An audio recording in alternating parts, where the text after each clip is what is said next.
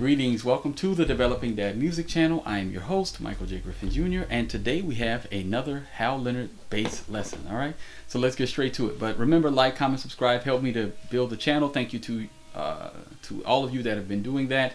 I'm really grateful for the subscriptions and for the views. All right, Hal Leonard bass lesson. So grab your book. We're going to be on pages 12 and 13 today. All right, this is your book.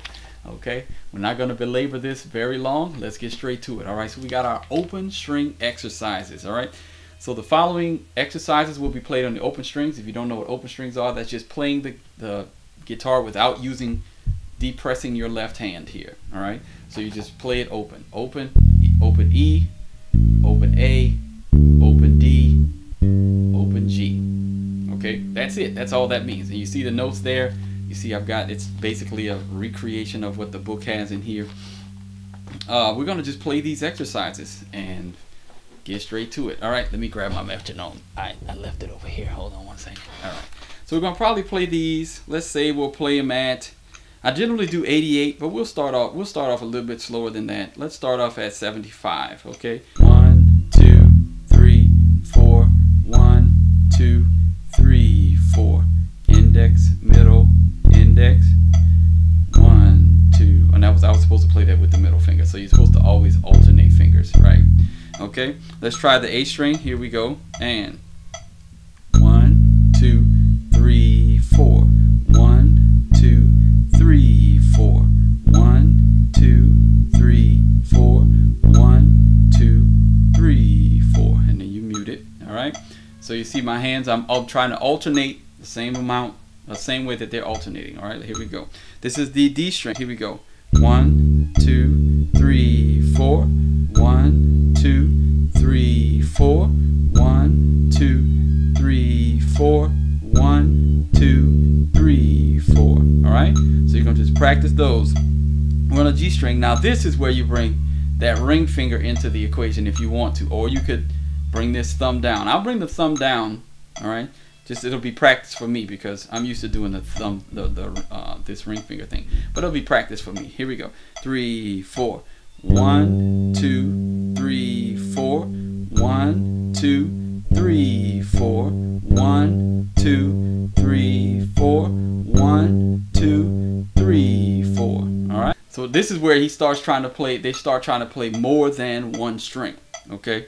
So let's get straight to that. Let's get to it. All right. Here we go. 1, 2, 3, 4. It's 1, 2, 3, 4.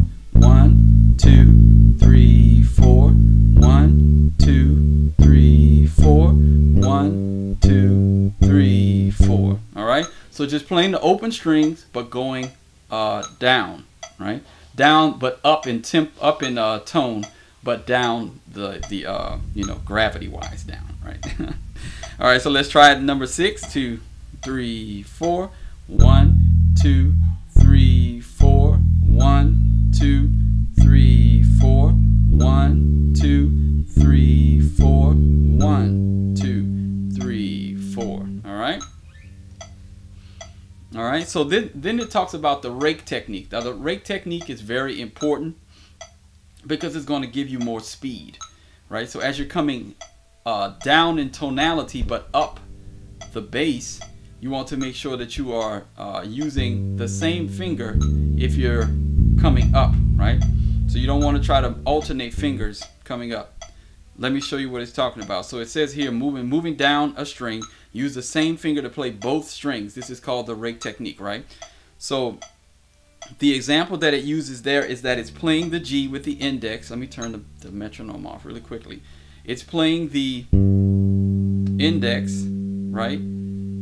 Middle, it'll play that same note again, but when it's coming up to the D, you're gonna just play that. You're already there, right? You're already there, right? So 1, 2, 3, right?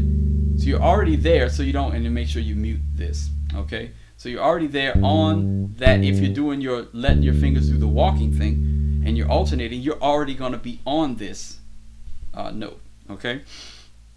So let's try exercises 7, 8, 9, and we'll be done. Okay. So here we go. 1, 2, 3, 4. 1,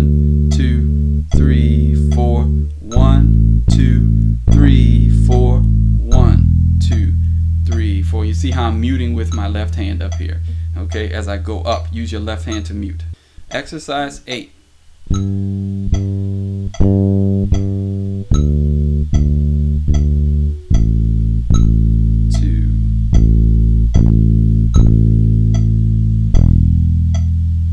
Right? All right.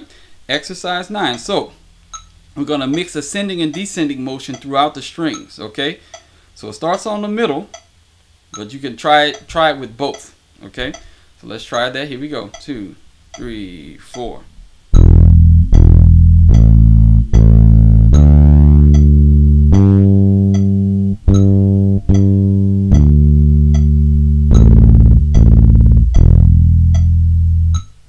This has been another Hal Leonard bass lesson. Don't forget to keep practicing, and I'll see you all on the next one. This has been the Developing Dad Music channel, and until next time, keep practicing. See y'all around. Bye.